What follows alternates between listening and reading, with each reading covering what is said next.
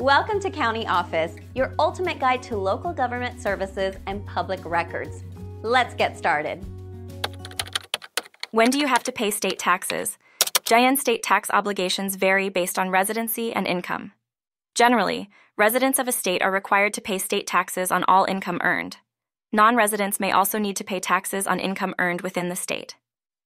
And residency status is crucial in determining tax liability. If you live in a state for more than half the year, you are typically considered a resident. Each state has its own rules for determining residency status. And some states have no income tax, while others have different tax rates and brackets. It is important to check the specific requirements of your state. States like Texas and Florida do not impose income tax on their residents. And an income earned from employment, business, or investments within a state can trigger tax obligations. Even if you live in a state without income tax, you may owe taxes if you earn income in another state. And part-year residents must often file taxes for the portion of the year they resided in a state. Moving from one state to another can complicate tax filings, requiring careful record-keeping.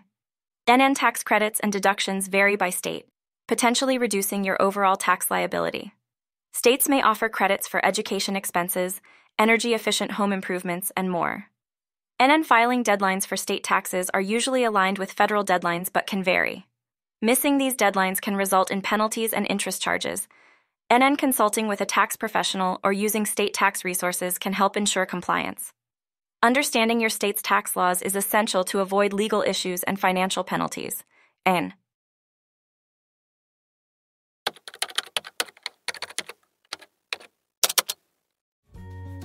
To learn more, check out these links, which you can click in the description below. And feel free to comment your questions. We're here to help. Thanks for tuning in to our video.